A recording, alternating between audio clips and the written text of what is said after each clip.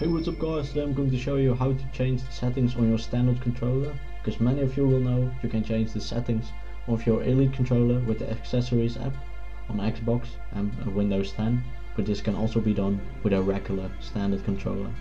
So let's open the accessories app. Simply go to My Games and Apps, go to Apps. Of course you have to download it from the store, of course, but if you have installed it from the store, you can find it here.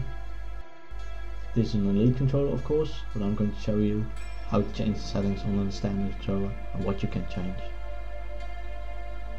Okay, this is the standard controller. As you can see, you can change the button mapping.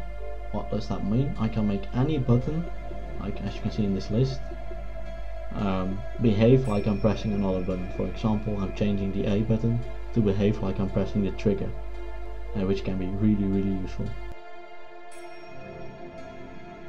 Another thing you can change is the inverted Y-axis on both sticks. Swap the triggers and swap the sticks, which can be very useful during gaming.